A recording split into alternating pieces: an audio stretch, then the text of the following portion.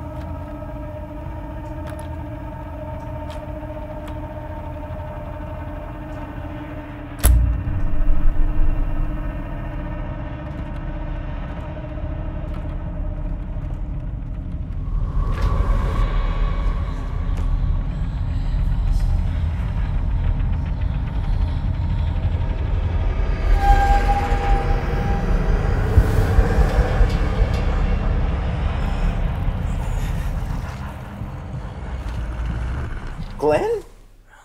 Glen, that's you? What are you, drunk, man? Go to bed. Good night. Hey, it's me, Dylan. I hope you guys enjoyed that short little sequence. I had a blast making it with my friends. And let's hop into Final Cut. I'll show you what MotionVFX plugins I used to make it pop. We put this together in a couple hours without a storyboard or anything, so we really needed to step it up when it came to lighting and then really finesse the editing in post. Luckily, mFilmLook, mMusic Video, and mTitle Cinematic helped us to do that. Let's deconstruct this shot in post. I use 3 plugins here, the most obvious being a title from mTitle Cinematic. I went with preset number 8 because it felt mysterious and a little spooky, but there are a lot of other options I could have chosen. mTitle Cinematic and mTitle Cinematic 2 are probably my favorite title packs to use for cinematic sequences. They're incredibly easy to adjust. You can just use the on-screen controls to adjust the title position as well as the size. And if you head into your inspector window, you can make quick adjustments to the animation in and out speeds, the font, etc.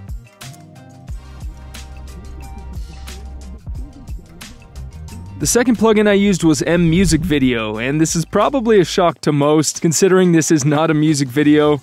But honestly, I find myself using this plugin a lot for different types of videos. There is so much good stuff in this pack. I used a slight zoom-in title, which really saves me time because I don't have to keyframe anything. It's just a drag and drop title. So for example, with this door shot, I just drag, zoom in over the shot, change the zoom strength in the inspector window.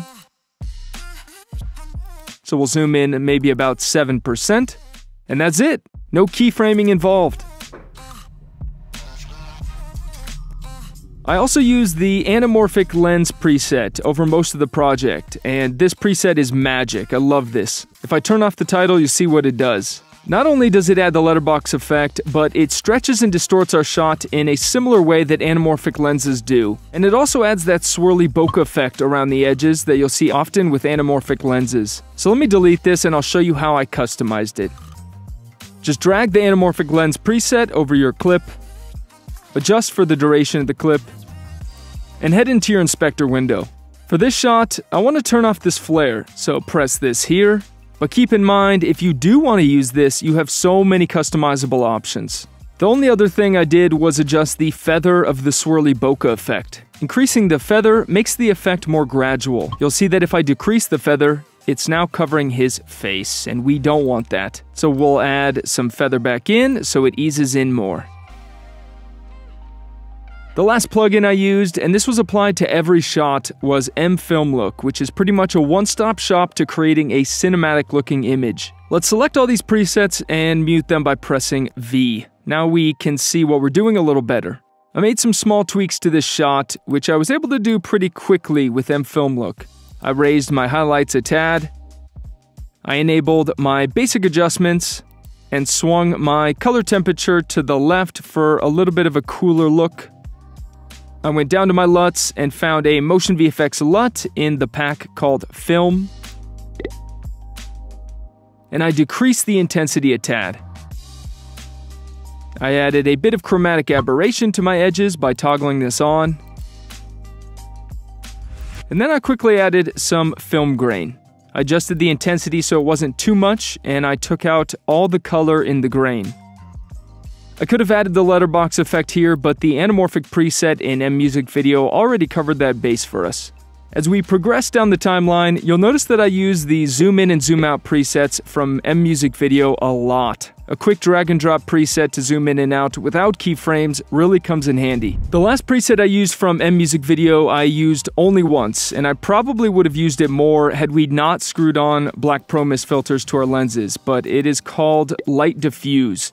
This drag and drop preset can be found in your titles folder in mMusic Video, and it gives you some halation around the brightest sources in your image, which is something you can achieve once again by using mist filters on your lenses. I just dragged and dropped this preset over my footage and it looked great, but you have a lot of options to adjust the brightness, the color of the halation, etc.